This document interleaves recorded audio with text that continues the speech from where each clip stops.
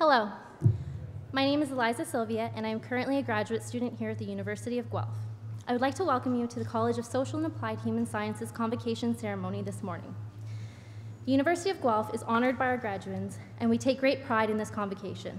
I'd like to tell you a little bit about the proceedings today. The ceremonials used for the conferring degrees have evolved over a millennium, and the gowns and hoods represent that history. In general, the gowns for the baccalaureate and magisteriate degrees are black, and the color of the hood is different for each degree program. The doctorates at the University of Guelph have a bright blue gown, and the honorary degrees are red. The University of Guelph crest that you can see on the curtains behind me and shown on the cover of the convocation program also represents our specific history. The emblems in the crest show links with the royal city of Guelph through the white stallion above, the connection to liberal arts through the book, to the sciences through the astrolabe, and our connection to abundance and agriculture through the cornucopia. The University of Guelph motto, Rerum Coniscare Cosas, is a quote from Virgil. It is variously translated to be either happy is the one who is able to ascertain the reasons of things, or perhaps to know the meaning of things. The procession of people into the hall are also influenced by ancient tradition. The piper will herald the start of the procession of graduates, the students who are here to graduate today. This will be followed by the arrival of the mace leading the platform party. The mace is a symbol of authority of the university and will be carried by the beadle. In medieval universities, the beadle was chosen by the instructor to work as an assistant. Today, the beadle is ceremonial officer of state. Following the beadle and mace is the chancellor and vice chancellor, members of the administration, and the honorees, fellows of the university, members of the board and senate, and members of faculty and staff. The degrees will be conferred in the order that you see in your program. The degrees are separated by categories representing the specific degree being awarded within the college. We will begin with doctorates and magisteriates, followed by the baccalaureate degrees. The name reader will present the scholars to the vice chancellor by degree category. As the name of each student is called, the beadle will place the hood over the recipient's shoulders. This moment will be videoed, and technology willing, there will be a simultaneous live cast of the event to allow family members and friends to watch from a distance. The Vice Chancellor will greet each student at the center stage, and a photograph will be taken. We understand the joy and excitement accompanying such an auspicious occasion, but we ask that you hold your applause until after each group of graduates has crossed the stage. There will be an opportunity for truly thunderous applause. Once all of the degrees are conferred and all the cheers are cheered, the Chancellor will close the ceremony and a recessional will play. Please remain standing during the recessional until all of the platform party has processed out of the hall. Our colleagues from the Alumni Affairs are hosting a social media program developed especially for convocation. Please share your photos, memories, and advice with graduating students by joining us on social media and using the hashtag GuelphGrad. Finally, may I be the first person to congratulate the graduates on their various successes and offer my congratulations to the family and friends who are here to support them. Welcome to Convocation at the University of Guelph.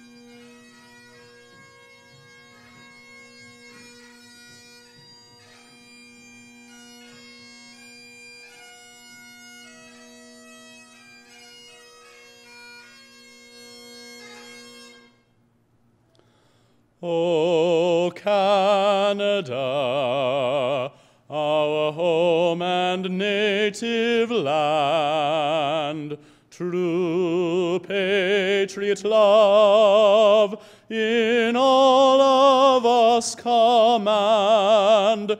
With glowing hearts we see thee rise, the true north strong and free. From far and wide, O Canada, we stand on guard for thee. God keep our land, glorious and free. O Canada, we stand on guard for thee. O Canada, we stand on guard for thee.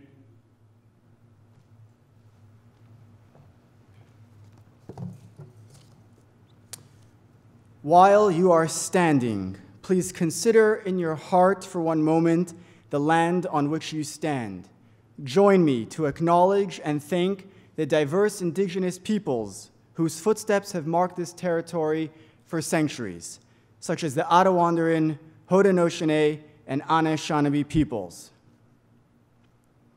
Now that you're pretty well grown and nearly graduated, you'll discover that in pretty well every thorny situation, you're either part of the problem or part of the solution, and you will have to make up your mind. Like the fellow who was a horrible chain smoker, and one day he happens upon an article that explains the medical effects of his addiction. He's traumatized and terrified, just beside himself. He is so scared he can hardly breathe. Right there and then, he makes the resolution and speaks it out unequivocally. He clears his throat and he says, from now on, I will never, ever read another article about smoking again. So this fellow decided to be part of the problem. Charles Dickens, in his book A Tale of Two Cities, writes, "It was the best of times, it was the worst of times." For some cosmic reason, these two extremes seem to come together throughout history.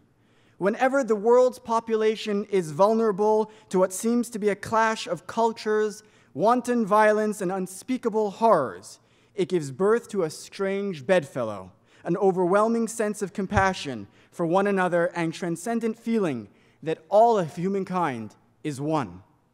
Hardly a week goes by when we open the newspapers and are shocked by incomprehensible pain and suffering. Our heart opens and we feel so deeply for our fellow man and woman. We can't sit back and do nothing, so perhaps we post on Facebook, attend a rally, and maybe even join a political group, feeling that we've done our part. Allow me to share two game-changing secrets.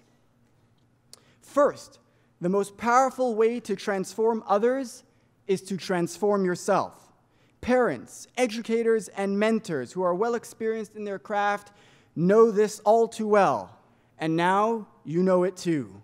Secret number two, never underestimate the immense power of a single act of kindness and compassion. Every seemingly random expression of love and generosity has a resounding impact that reverberates around the world. It's not just a slow ripple effect, it's an avalanche effect, as people feel empowered and heartened when they become beneficiaries of someone's attention and care. So now you have it. You've spent time in the incubator of the University of Guelph, taking in what the wonderful instructors and staff have conveyed to you. Now that you're about to graduate, it's time to pay it forward. It sounds like a trite phrase and platitude, but it's absolutely true. You and you and you and me can change the world. How? With random acts of courage, kindness, and unconditional love. Noticing someone else's misfortune, and instead of just shaking your head, you lend out your hand. That hand can and will join with other hands throughout the world to make this world a better place for all. Thank you. You may be seated.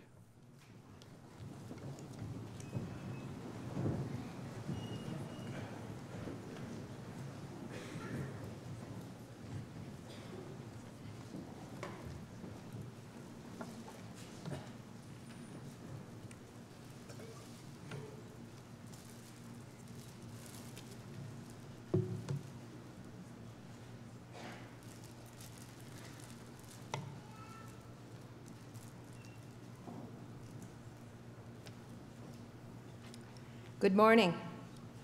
I am delighted to officially open this 2017 University of Guelph Convocation Ceremony and welcome everyone here. President Vaccarino, members of the board, honorary fellows, faculty and staff, family and friends of the graduates. Today, as we celebrate the achievements of our graduating students, I'd like to offer particular welcome to our convocation speaker, Evan Fraser.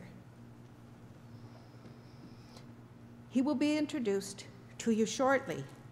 My name is Martha Billis, and I have the honor of serving as Chancellor here at the University of Guelph. And what an honor it is to be here today, back at the University of Guelph, my alma mater. I think back to when I was in your shoes, proud to be a Mac Institute grad and anxious to take the next challenge around the corner. Problem is, we do not always know what's coming or how we're going to get there. Today, I want to instill in you a belief my dean, Margaret McCready, instilled in me years ago. She was full of advice. But most often, she said, remember, ladies, you are Mac girls, and Mac girls can do anything. And she was right. I stand before you today to proudly and confidently tell you that the education I received here gave me the wherewithal to go out and strive beyond what I thought I was capable of. Since the days of its founding colleges, the University of Guelph has been a leader in practical education focused on the whole person. The university has fostered an environment that encourages its community of students to aim higher, to make things better, to be more productive, to turn preconceived notions on their head, to make a difference, to improve life. My education opened doors and offered windows on the world I could not have imagined. Half a century later, those things are still happening here at this fantastic institution. Graduates, your windows are waiting. It's your turn. Your turn to make a difference, to improve life for ourselves and for others. I know you can do it because you are, after all, a University of Guelph graduate. And you can do anything. Good luck and thank you.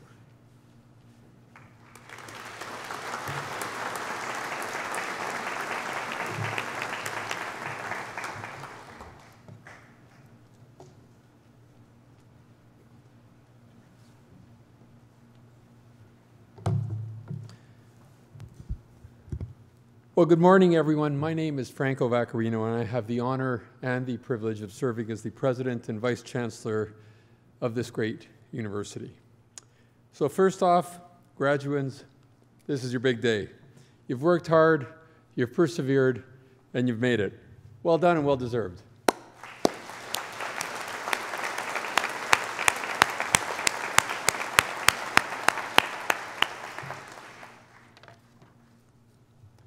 Think fast. Think fast. We've all heard that expression. We don't very often hear anyone tell you to think slow, think slow. My main message today is twofold. Think fast and think slow. As a psychologist, professor of psychology here, I'm of course interested in cognitive neuroscience as well as cognitive science and neurosciences in general. And speaking as well as a parent of university-aged children, I believe that your minds are different from those of your parents' generation. We see how you absorb information and how you interact with and through information technology in unprecedented ways. Young people are very, very, very good at coping with lots of information and shifting their attention. Your brains have fundamentally adapted to a very fast-paced world. Today we're navigating a river of knowledge, one that's growing larger and flowing faster all the time. New ideas come at us at an unprecedented pace, new innovations, new ways to connect the dots and understand the world. We need to process more and more information in the same amount of time. We need to think faster. We might call this fast thinking reactive thinking. Reactive thinking is a sort of tactical thinking. It's what helps a driver negotiate the twists and turns on a road from moment to moment. But of course, there's another kind of thinking, reflective thinking or slow thinking. It takes a more strategic view, a more long-term view. Not that I'm suggesting that you think more slowly in the literal sense. I'm talking about a different kind of thought, different way of thinking than tactical or reactive. In our fast-paced world, universities are increasingly important places for both kinds of thinking. Reactive thinking or fast thinking that addresses what I would say is the now, but also reflective thinking that rises above the here and now to take the long view and also to consider the broader context, to consider tomorrow and to consider the day after. As students at the University of Guelph, you've benefited during the past few years from an environment that has challenged your thinking, an environment that nurtures freedom of thought and expression and inquiry, an environment that promotes and supports openness to new ideas, one that invites varied perspectives on a problem or opportunity. We've tried to encourage you to exercise both reactive as well as reflective thinking. We stress the kind of thinking that enables you to not just provide the right answers, but importantly, to also ask the right questions. We've looked to nurture thinking that is disciplined and thinking that is interdisciplinary, that draws upon your diverse experiences and draws upon varied perspectives and points of view. That kind of thinking is even more important in a world where challenges and opportunities we face are larger and more complex than ever. Now, big problems and big opportunities also need lots of minds thinking together on solutions. And I would say not just like minds, but also unlike minds. Unlike minds from varied perspectives, from different backgrounds. You know, there's a proverb that I very much like, and it goes something like this. If you want to go fast, go alone. If you want to go far, go together. So you're about to explore and discover the next phase of your lives, including, I hope, finding ways to improve life for others around you and the wider world. Go together, think fast, and think slow. Thank you very much. Congratulations.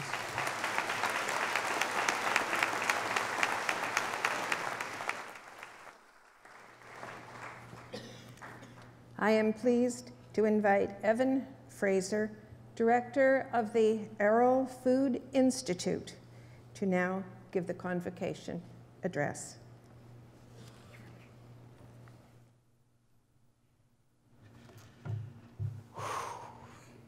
Having fun? Hi, Alex. Nice to see you.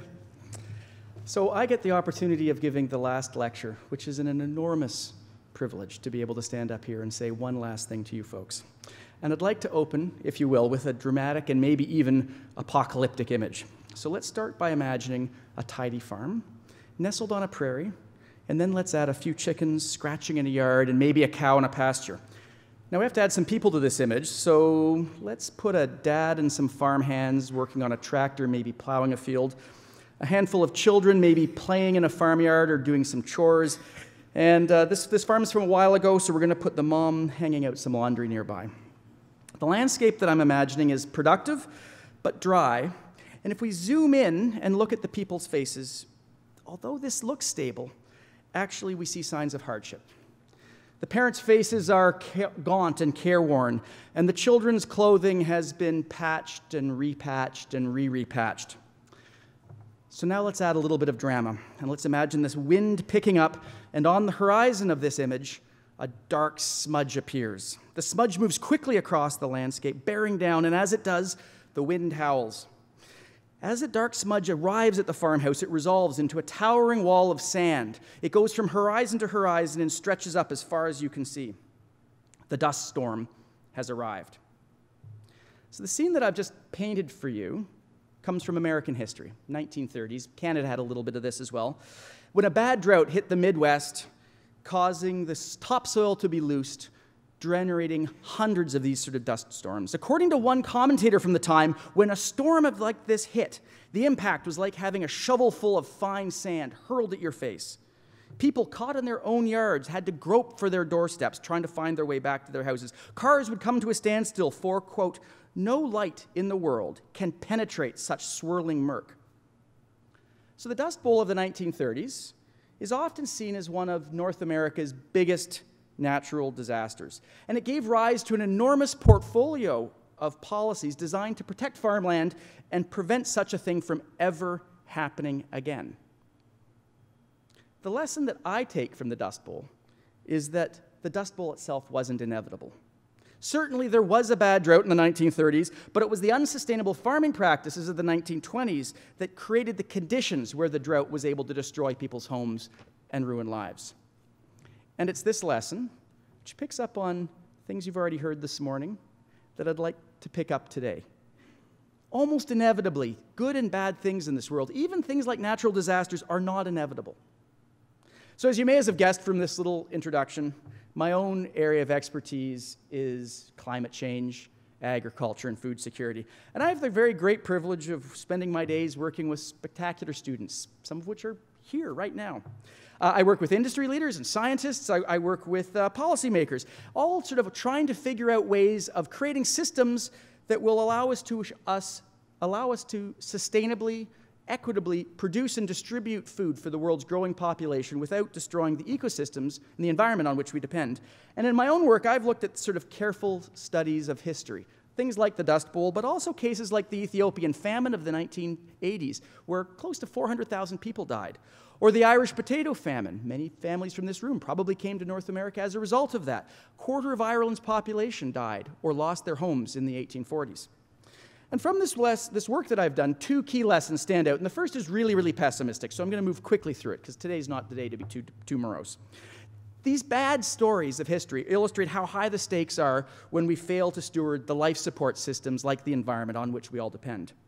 And of course, this has to be worrying to all of us as we look across the 21st century, where we think that climate change and water scarcity and rising demand for food due to population growth are going to make the world harder to live in.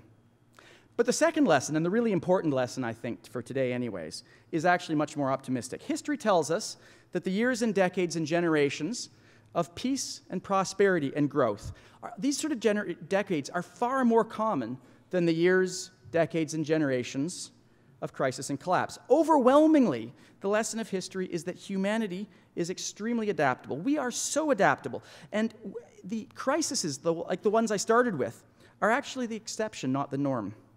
Of course, we're brilliant tool makers, able to come up with ingenious technologies to solve many problems. And in many instances, not all, of course, but in many instances, we prove ourselves capable of developing social systems that allow us to work collectively. In other words, crisis and collapse are not inevitable, but the result of human decision-making and choices. Let me develop this idea by going in a slightly different direction now. Recently, I attended an event in Winnipeg where the Honorable Lloyd Axworthy was speaking.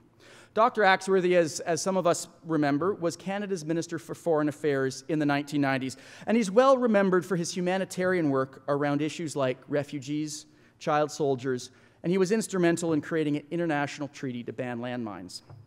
In Dr. Axworthy's talk, he reflected on his decades of public service, and he made this point that I think is worth examining. He made the point that when we look around the world and see both good and bad things, almost invariably those things didn't occur by chance. When we see a refugee crisis or humanitarian disaster, when we look at poverty or sexism, racism, or the oppression of entire groups, we see these things as reflections of or outcomes of deliberate decisions. Decisions or choices not to respect each other or to look the other way. Similarly, and equally important, when we see things that work, things like beautiful cities that exist as testaments to human ingenuity and creativity, or well-functioning governance systems that protect the poor and the marginal, we also see the outcome of deliberate decisions. Invariably, these things are the result of people, like us, hard at work who share a common vision of what humanity can achieve. So it's the sense that good and bad are not inevitable, but are the product of decision-making that I'd really like you to carry with you as you leave the University of Guelph and embark on whatever that next step in the road of life holds. We must not take our ability to adapt, our ability to create new technologies, or ability to develop work collectively for granted. And whether it's the environmental crisis or rampant economic inequality, systemic racism, or sexism, if we as a species want to thrive in an increasingly hot and crowded planet, we're going to have to work at it, and we're going to have to work together. So I stand here with a huge feeling of gratitude. I have lived an inordinately privileged life. I grew up in a caring and loving family. I was raised in a safe and supportive neighborhood. I've enjoyed a world-class educational system, have access to great health care, and I have never once known hunger. I really hope that these things are some things that many of you can say as well. But I'm not saying this to sound smug or self-congratulatory, but I want to acknowledge the decisions at multiple scales going back many generations that resulted in me being able to live this absolutely extraordinary life.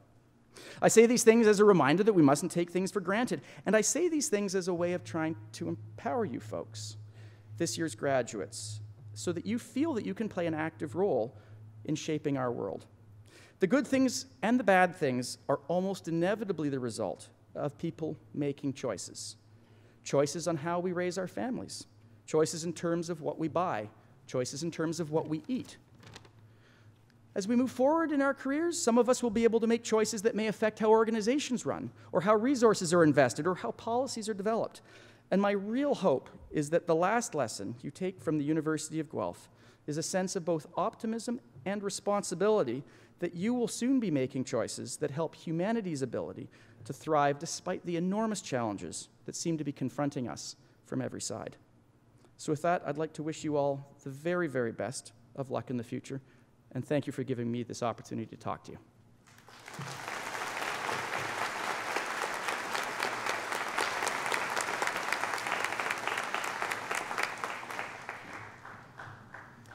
Thank you, Dr. Fraser.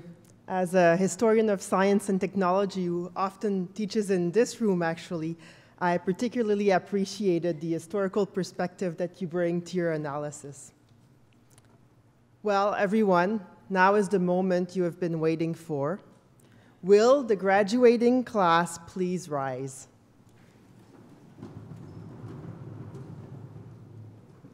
Madam Chancellor, I have the honor to present to you these scholars who have fulfilled the statutory requirements laid down by the Senate of the University of Guelph, that they may be admitted to the various and several degrees.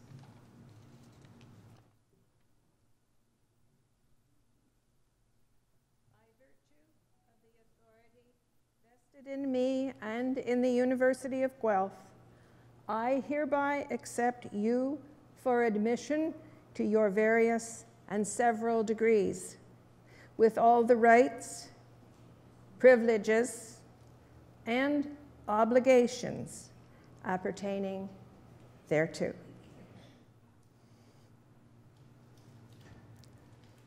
Will members of the graduating class please be seated?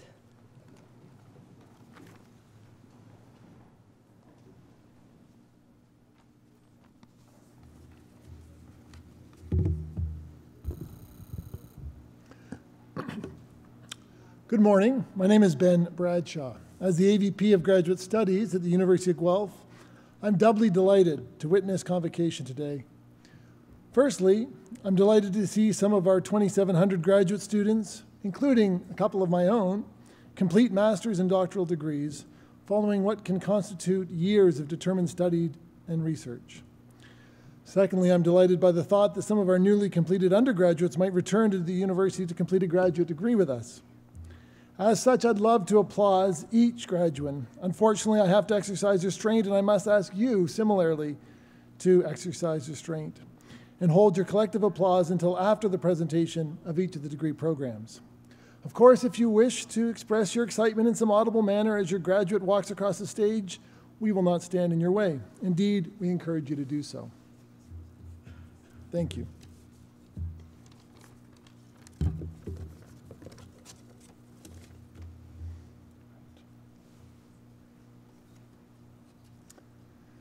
Madam Chancellor, Mr. President, I have the honor to present to you these scholars from the College of Social and Applied Human Sciences that they may be admitted to the degree of Doctor of Philosophy.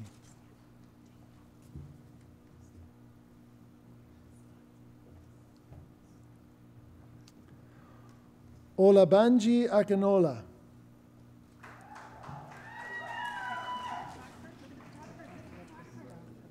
Do you want to do it again? Do you want it again? Did you get a photo? Did you get a photo? Olabanji. Okay. Great. Hi, Michael. Michael Ross Corbett.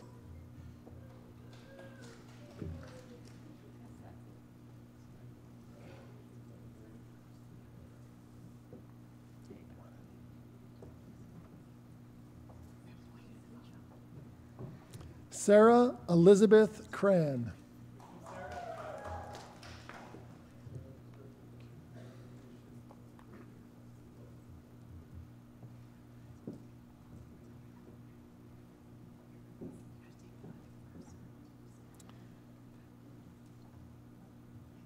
Surma Das.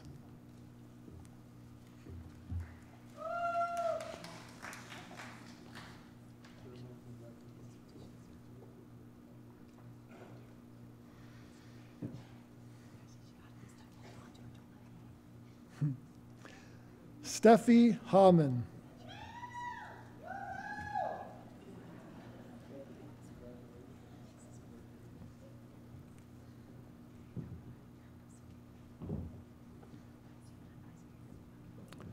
Shauna Holmes.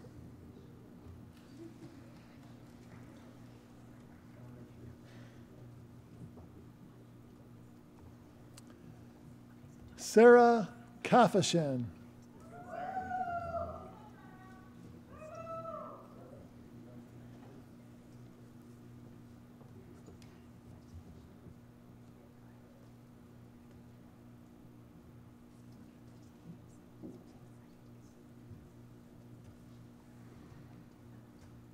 Ashlyn Margaret Patterson.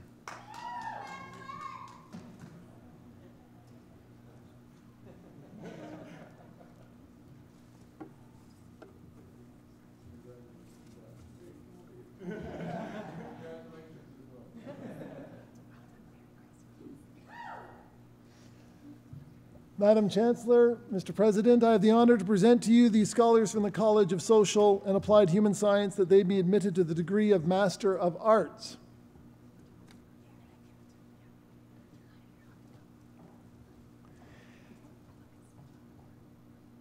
Carrie Ann Marilyn Cornwall.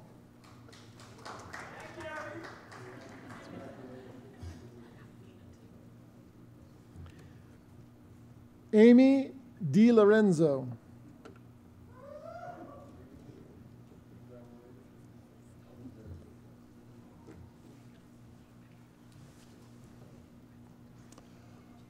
Olivia DeFresca.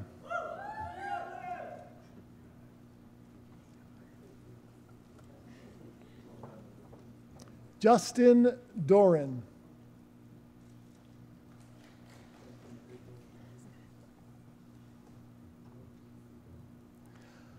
Amanda Komjanovich.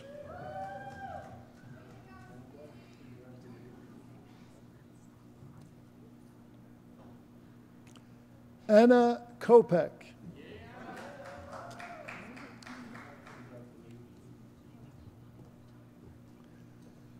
Genevieve Lynn Lalonde.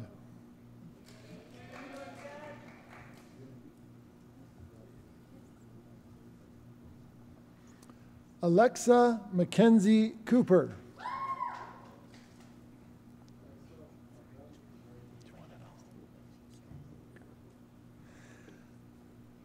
Lillian Catherine Sarah Mitchell.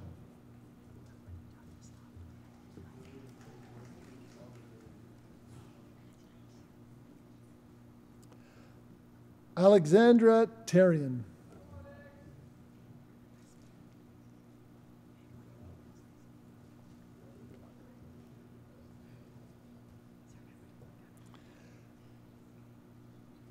Anne Margaret Westbier.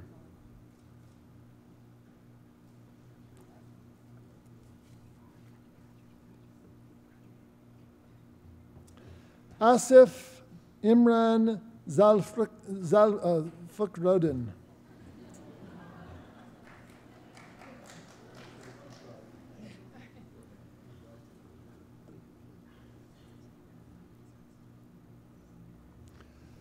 Madam Chancellor, Mr. President, I have the honor to present to you these scholars from the College of Social and Applied Human Sciences that they be admitted to the degree of Master of Science.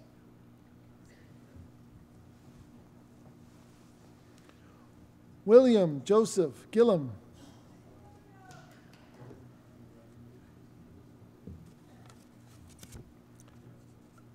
Rochelle Christiane Myrie.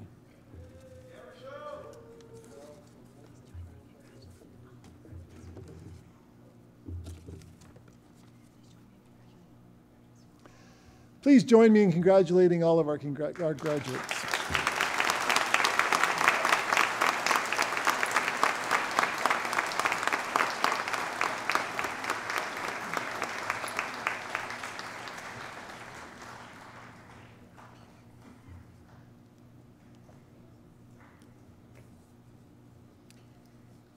Madam Chancellor, Mr. President, I have the honor to present to you these scholars from the College of Social and Applied Human Sciences that they may be admitted to the degree of Bachelor of Applied Science.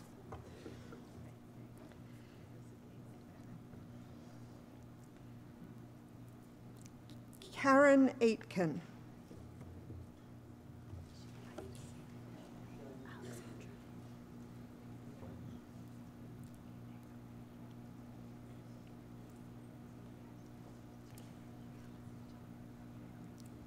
Kayla Alexandra Barrow.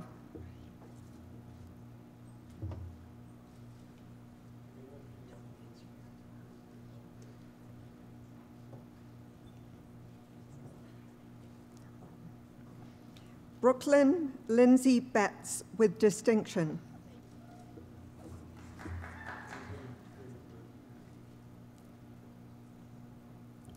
Jensen Alexandra Bradfield.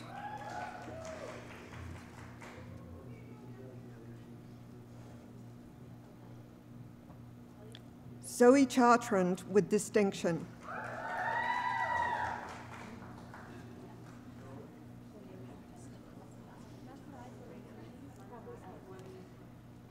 Allison Ann Colton with distinction.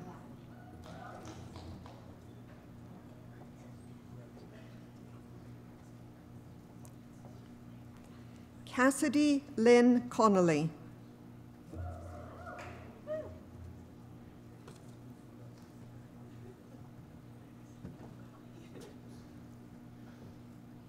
Rebecca Rose Cowie with distinction.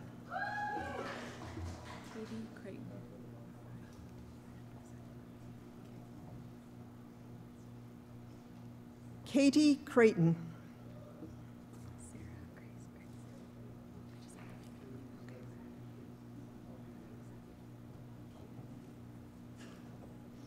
Sarah Grace Crittenden.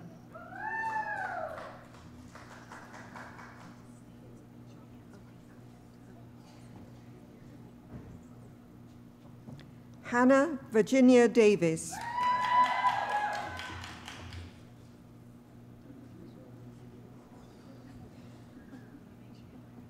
Jasmine Stephanie Demi.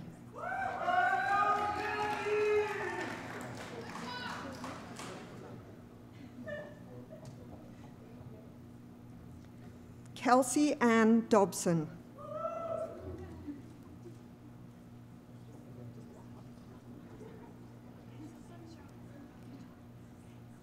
Emily Ann Donkers.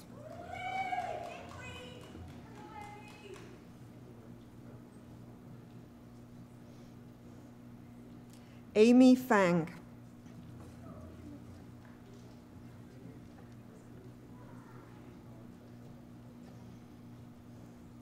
Emily Gigoni with distinction.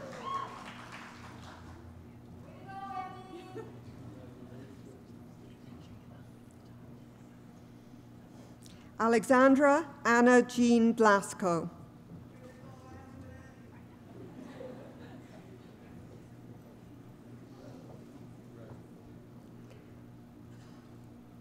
Ashley Grattan.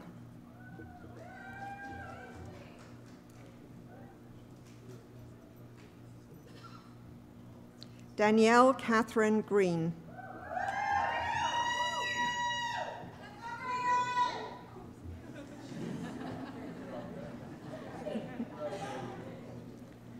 Amanda Marie Hemmerich with distinction.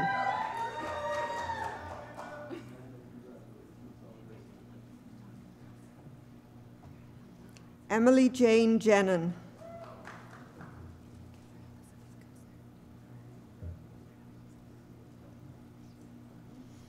Catherine Elizabeth Kutzner with distinction.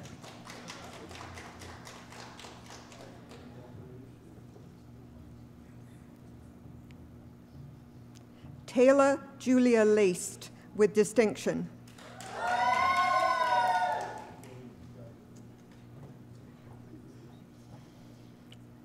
Margaret Catherine Lee.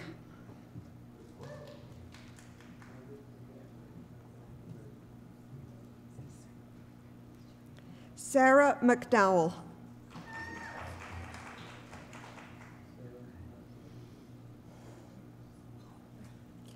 Kathleen McKinnon.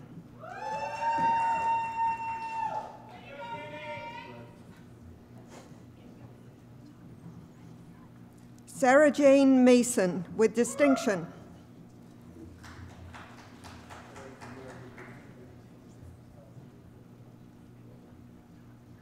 Christina Ashley McKinley.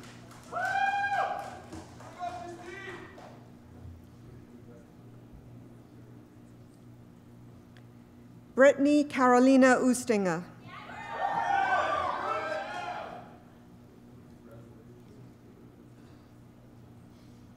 Mackenzie Victoria Panabaker.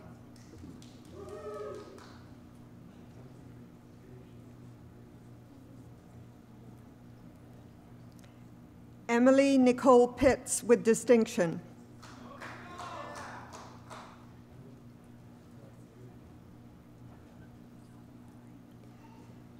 Rebecca Vida May Posthumus.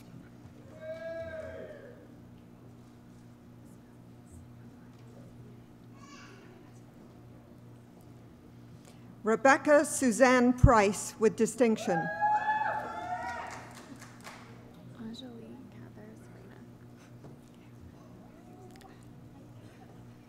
Angelique Cathers Raynack.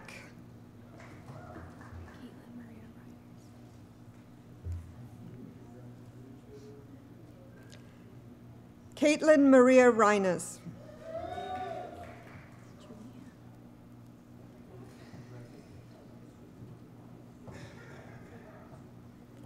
Julianne Richards with distinction.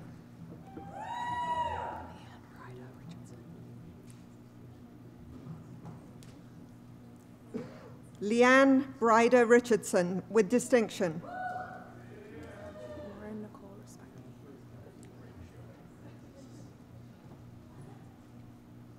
Lauren Nicole Rispecki with distinction.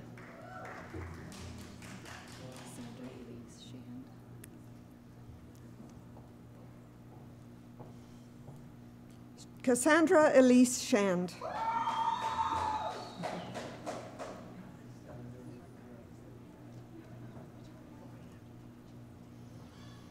Stephanie Lynn Sterrett with distinction.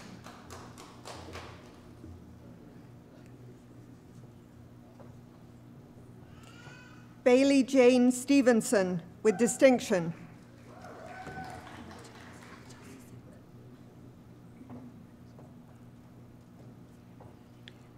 Emma Janice Yelcha Sisuk with distinction.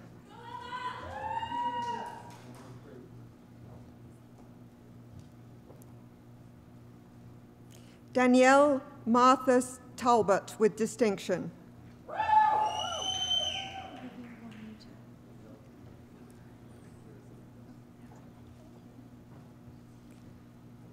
Olivia Wanyu Tat with distinction.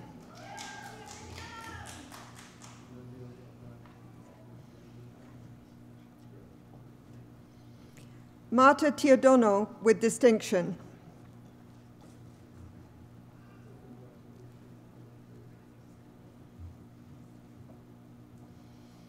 Megan A. Warren with distinction. Woo!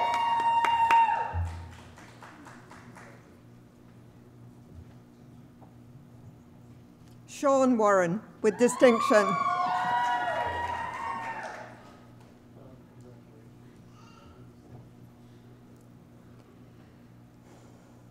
Megan Ann Victoria Watson with distinction.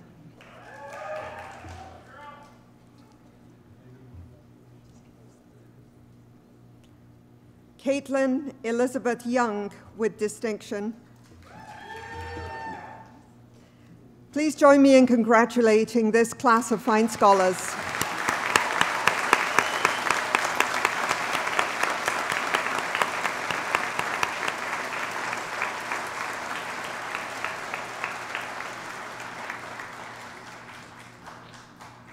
Madam Chancellor, Mr. President, I have the honor to present to you these scholars from the College of Social and Applied Human Sciences that they may be admitted to the degree of Bachelor of Arts Honors.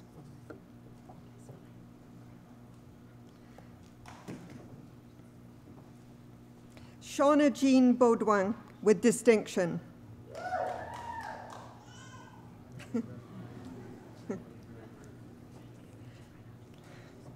Holly Andrea Bucknam.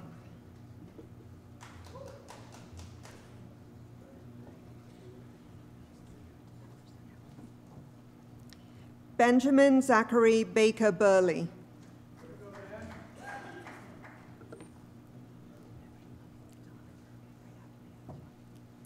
Carly Ann Connolly.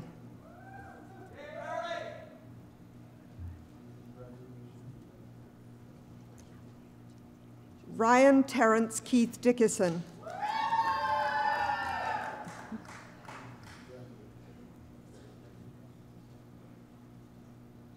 Jacqueline Grossi.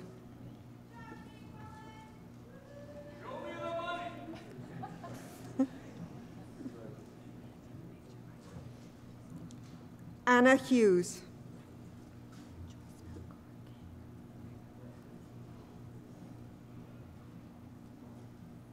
Joycena Kaur Kang with distinction.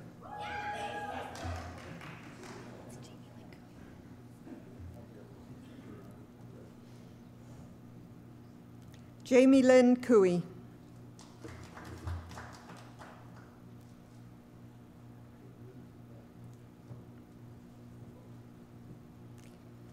Kayla Marie Echo McKay with distinction.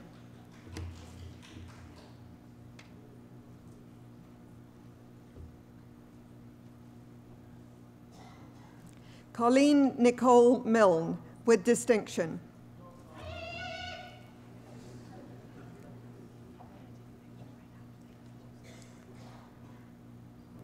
Kelsey Ashley Seguin.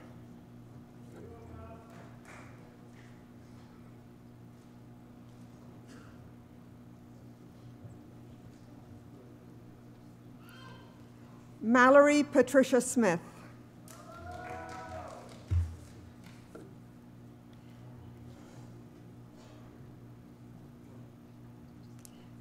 Rachel Mary Soars with distinction.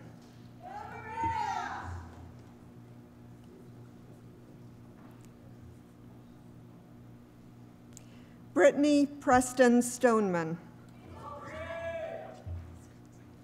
Please join me in congratulating this group of scholars.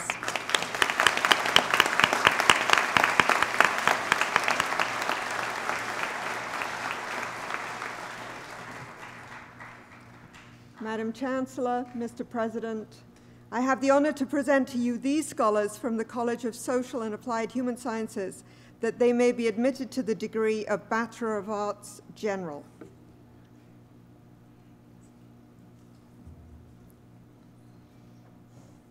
Alison Jane Ash.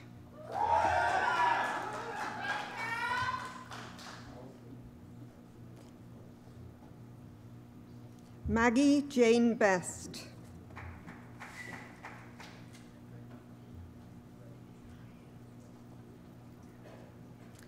Ashley Deborah Connell.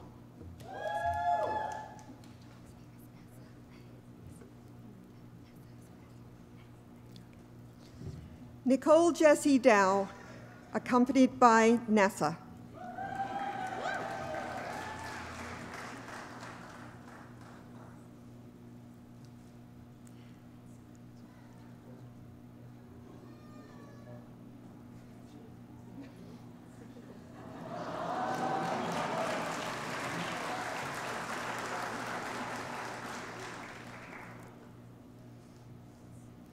Eric Ostenfeld.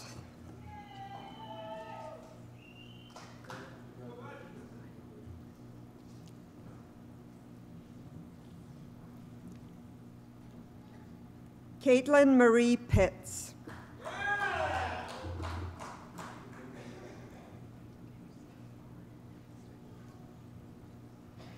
Amanda Nicole Plantinger.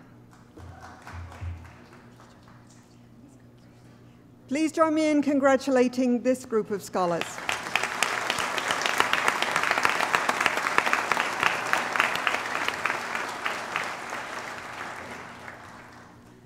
Madam Chancellor, Mr. President, I have the honor to present to you these scholars from the College of Social and Applied Human Sciences that they may be admitted to the degree of Bachelor of Science Honors.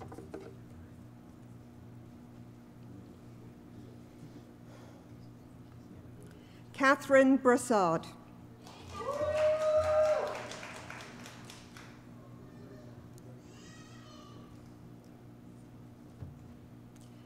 Samantha Kalea.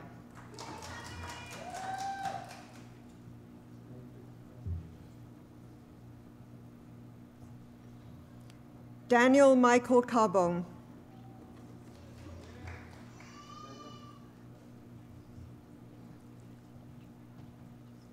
Elaine Lindsay Carter with distinction.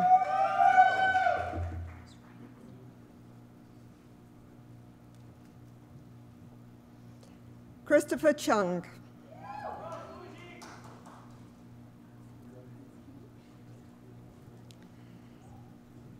Cassidy Taylor Connolly with distinction.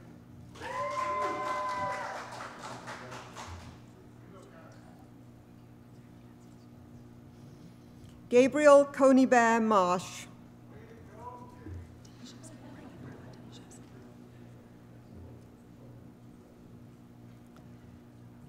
Brittany Perlin Danishevsky with distinction.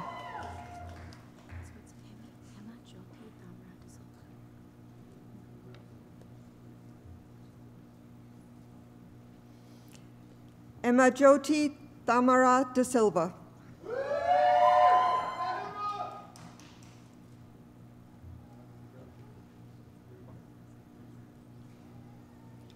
Devon Ashley Donnelly with distinction.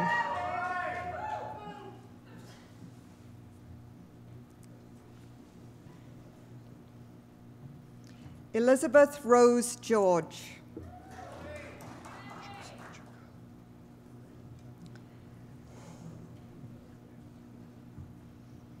Anthony Joseph Juga.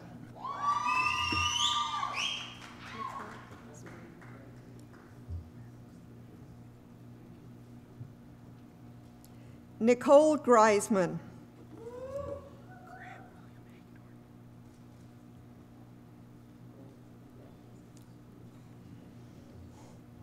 Grant Grant William Hagedorn with distinction.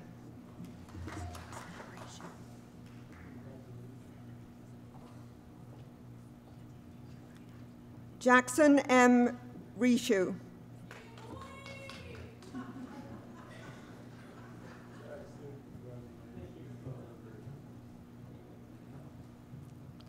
Mandeep Johal.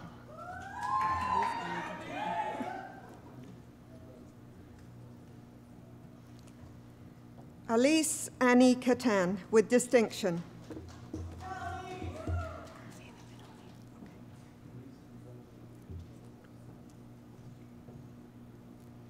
Haley Katzman.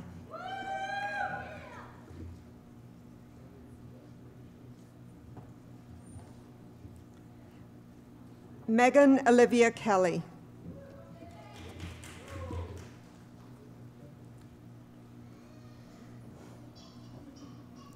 Melissa Ann Copan.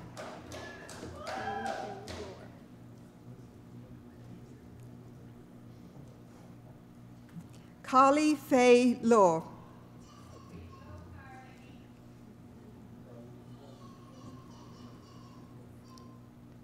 Corey Liu with distinction.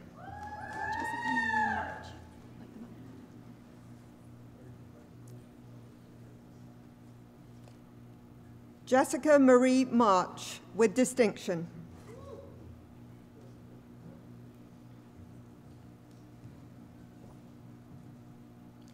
Cody Douglas Francis McLean.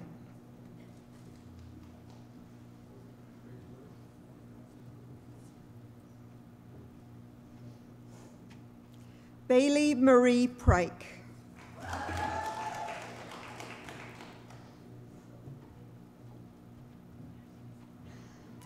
Stephanie Nicole Richmond.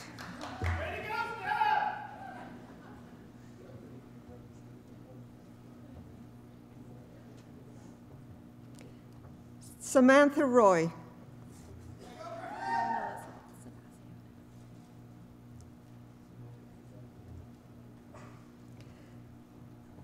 Lauren Elizabeth Sabaziotis with distinction.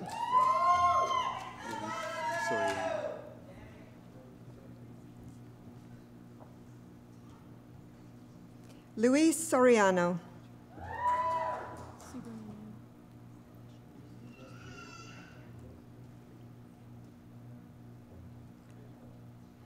Rachel Melissa Subramaniam.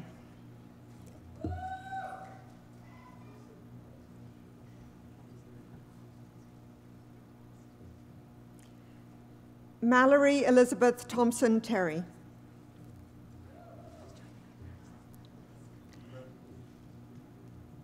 Please join me in congratulating this group of fine scholars.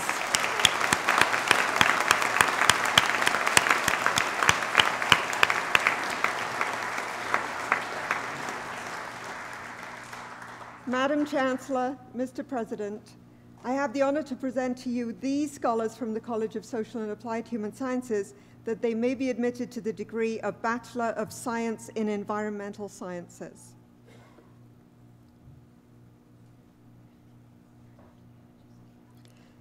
Laura DeCoste.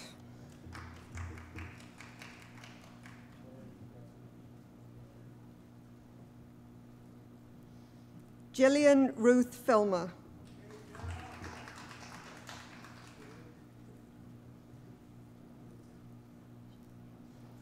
Osborne Ling Hei Hung.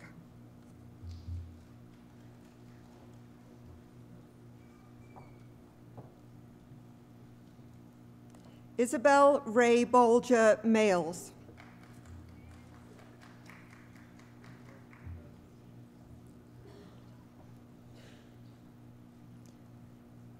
Amala Zainab Rasool.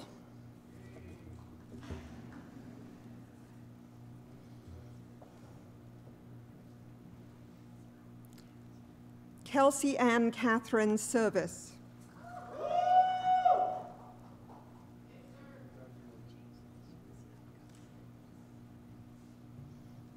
Denise Jean Vachon.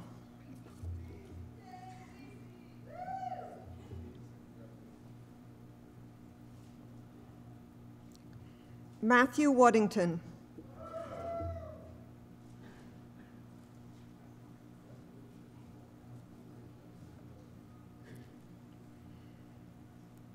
Kelly Margaret Wildfong.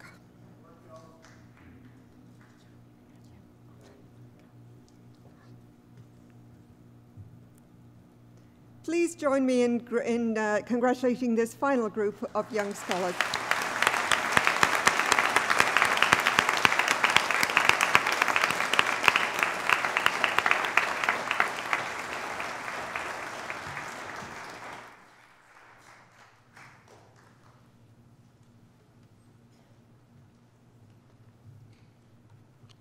Madam Chancellor, I would ask that you confer the various and several degrees on the graduates listed in the program but unable to be present at this ceremony.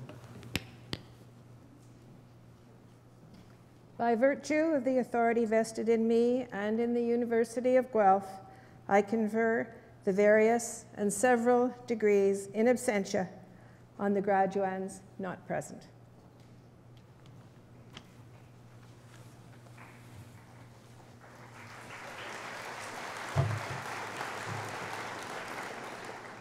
Well, graduates, you did it. Congratulations. Well done.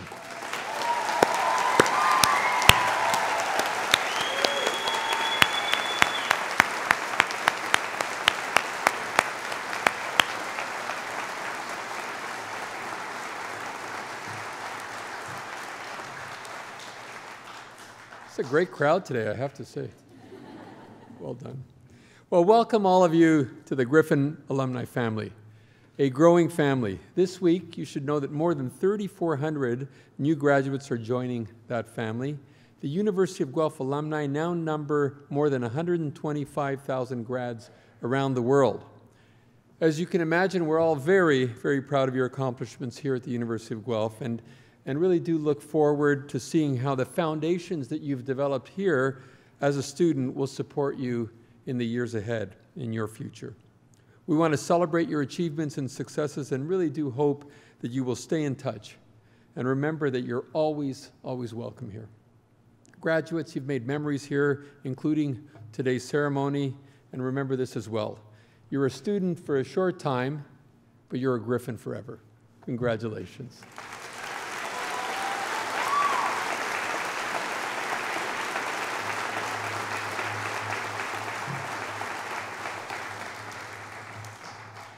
So this concludes our formal convocation ceremonies. The College Dean will host a reception for all graduates and their guests in Creelman Hall, right next door. This is an opportunity, of course, to congratulate the graduates, and we do hope that you can attend and spend some time there. And now, the final word is from our Chancellor.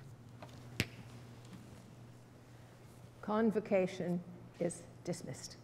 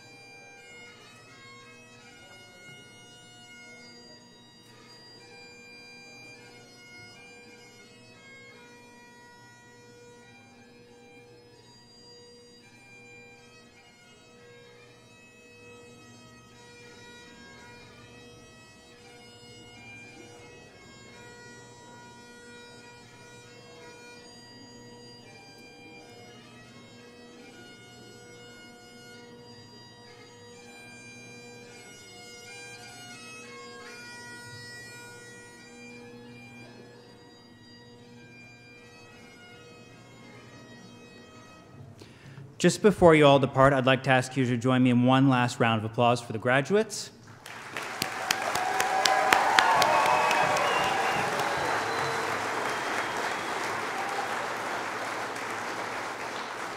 Once you've taken all your photographs outside, please return your gowns and hoods to the tent outside this hall. And one last note, we are hosting 23 convocation ceremonies this week. Waiting outside is the next group of families eager to see their graduate cross the stage. To help us prepare the hall for the next group, please exit through the doors to the right and left of the stage. We will direct the graduates out first and then invite the family and friends of the graduates to follow. Thank you for your cooperation.